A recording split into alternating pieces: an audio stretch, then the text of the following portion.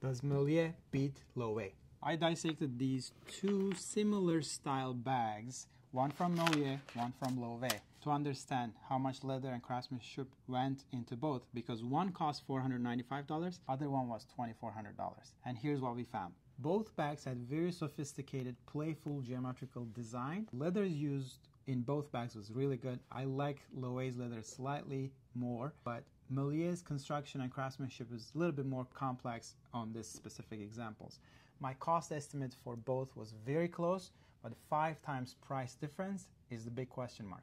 There's a lot of new upcoming brands like Mlouye. They provide you the product and sophisticated craftsmanship without all that bells and whistles of luxury status brand level. You may get 5 bags for the price of 1.